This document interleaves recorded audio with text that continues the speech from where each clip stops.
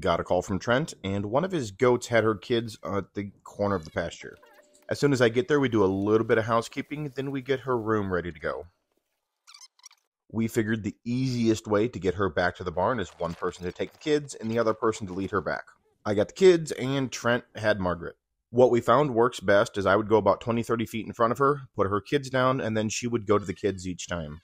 Shortly after the kids moved into the new home, they were looking for a snack.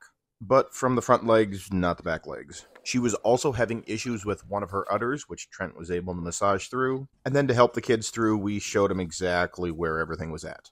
Kronk, who is the father, decided to stop by and check on his kids. Margaret got her own bucket of grain to eat. We checked on Mary, who had 2 kids the day before. And I believe in total there are 3 more goats that are still pregnant at this point. Of course, I had to stop by and check on the guard dog, and Thomas even got to go play with the baby goats.